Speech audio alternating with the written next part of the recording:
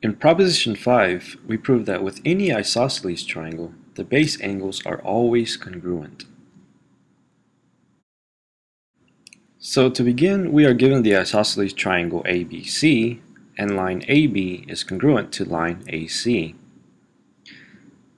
Next, with postulate 2, we extend line AB with point D, and again we extend line AC with point E. Now on line BD, we will create point F. So now with lines AF and line AE, we apply proposition 3 to get line AF is congruent to line AG. Next, with postulate 1, we create line CF and line BG. So looking at triangle ABG and triangle ACF, we can see that they both share an angle in common. Specifically, angle BAG is congruent to angle CAF.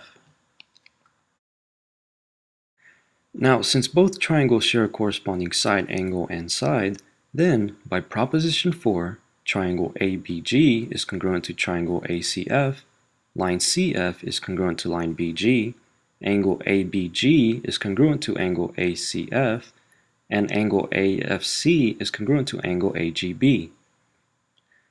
Angle AFC is the same as angle BFC, and angle AGB is the same as angle CGB.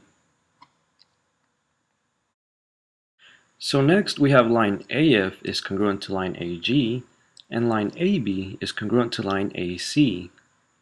With these two facts, we will use axiom 3 to show that line AF minus line AB is congruent to line AG minus line AC. And what this turns out to be is line BF is congruent to line CG. So looking at triangle BCF and triangle CBG, we can see that they both share a corresponding side, angle, and side. Therefore, by proposition 4, triangle BCF is congruent to triangle CBG, angle CBG is congruent to angle BCF, and angle FBC is congruent to angle GCB. And so finally we have angle ABG is congruent to angle ACF, and angle CBG is congruent to angle BCF.